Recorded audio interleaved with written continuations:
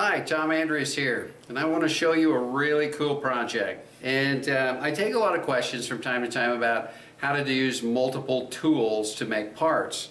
And with this particular part, it's really two completely different tool paths that we're going to use.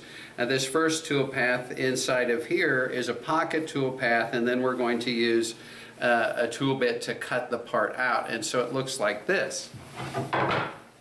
So this is one that we just cut out on the CNC carving machine, and so what I want to do today is just show you how to use multiple tools to complete this project. The first thing that we're going to do is to measure the actual thickness of this board, and you can see that it comes out right at 1.48, maybe 1.49, and so that's a very important number that we're going to then enter into the computer. Okay, so what you can see then are the vectors for this particular cutout. And so the first thing that I want to do is to verify my job size and especially my thickness. So in this case I'm going to type in 1.48 for the actual thickness. We just measured that with the micrometer, and it is 9 by 12, and I'm going to click OK.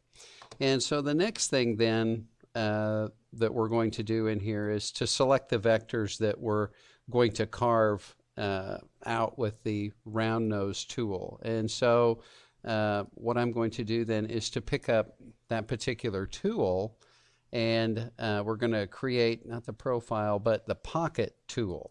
And so for this particular carve, we're going to carve at 1.25 inches deep, and I already have that set, and we're going to use a 0.5 inch ball nose, and I'm going to click calculate. And so you can see what that carve looks like, and so we'll go ahead and preview that, and it'll take multiple passes to get that right.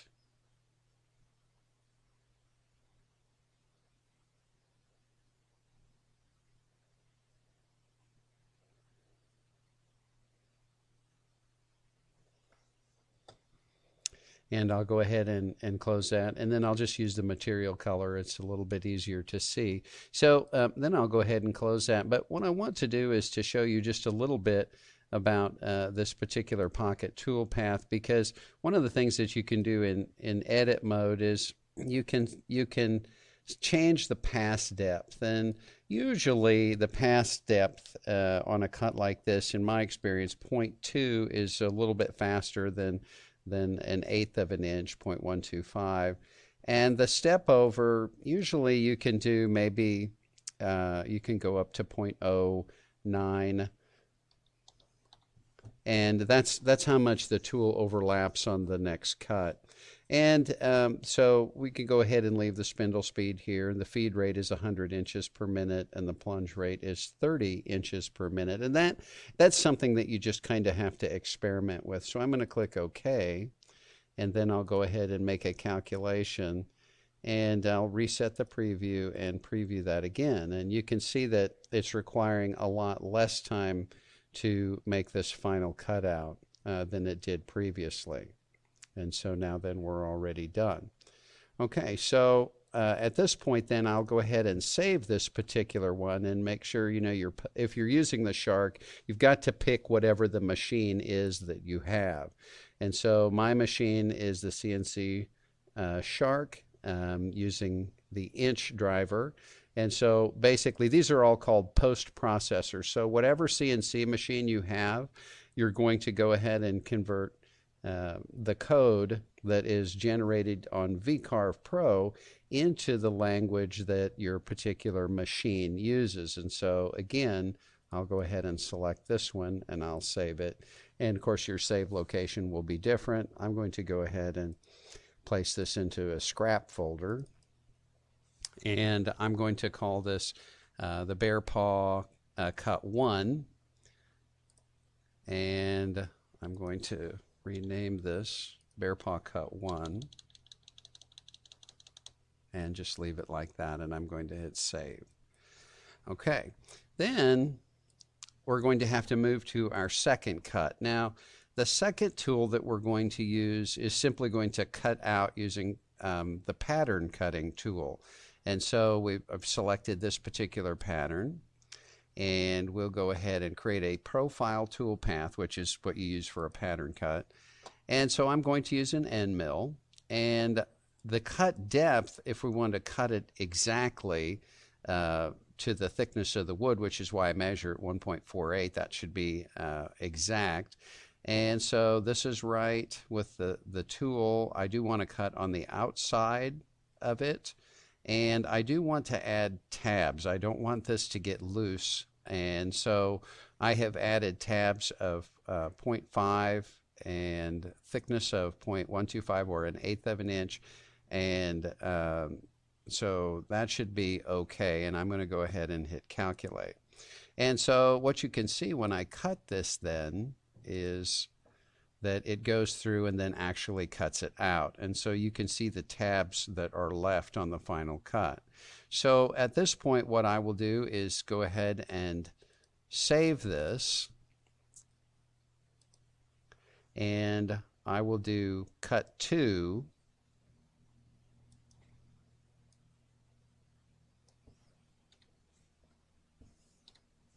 and save.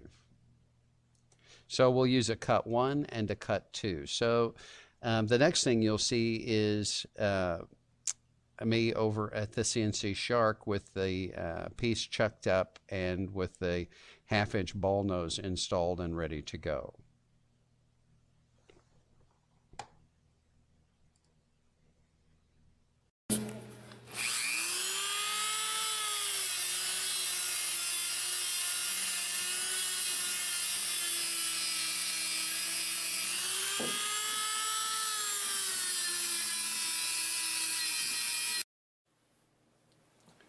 Okay, at this point we're over at the CNC Shark control computer, and I'm going to go ahead and load G-code. And G-code stands for generic code.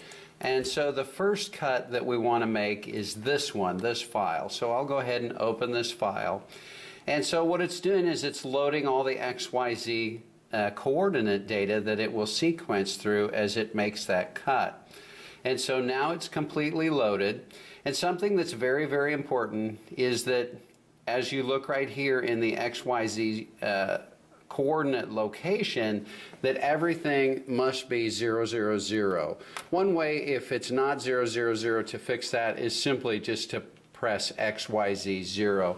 And so, as you've seen before in my videos, I always place the XYZ 0, 0, 0 location in the center of the board.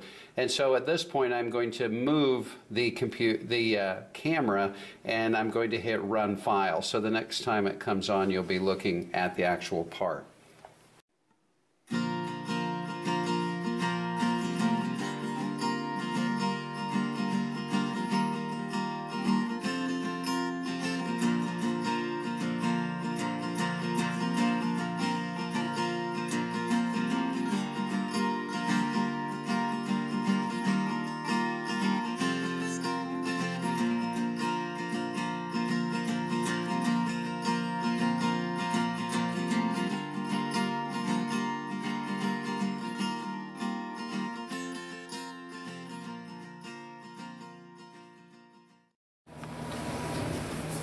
Okay, so now we're ready to go ahead and cut the profile out of this particular part.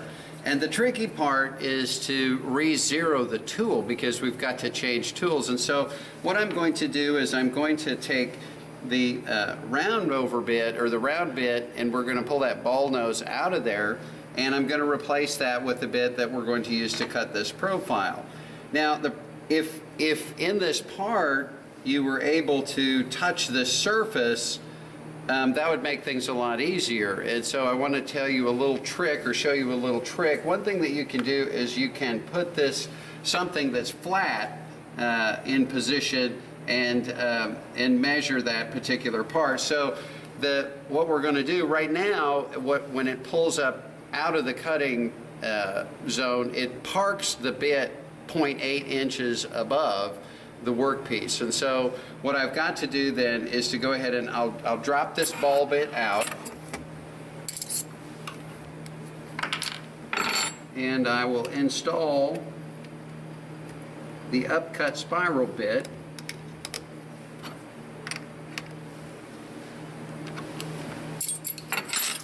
And what I'm going to do then is I'm going to bring this manually down until it touches. And you can see right there is where it's touching. And so what I need to do when I go back to the machine is this particular bit right now in X and Y is exactly at 0, 0. And in the Z axis up and down, what I need to do is I need to drop that bit down 0.21 inches, and then it will be at 0, 0, 0. Okay, so the first thing we need to do is to go and pick up our next file, which is the Bear Paw Cut 2, and I'll click Open. And it loads the file, and it's ready. Okay, so what you can see is that right here it is parked at 0.8 inches above, and so what I'm going to do is I'm going to hit XYZ 0, and now it's at 0.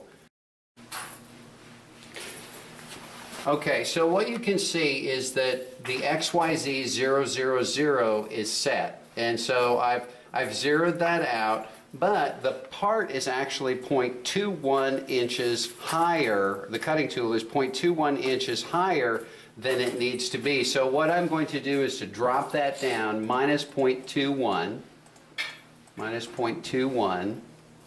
and I have to go up, and that should be about perfect. It doesn't, if I go down to step over here, I can actually go to 0.2.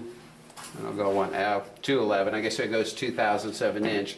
But anyway, at this point then now the bit is actually zeroed out, and so I can actually go to XYZ 0, and now my bit is actually in position where it needs to be to make that cut. So I'll go ahead and move the camera now at this point, and you can watch the cut.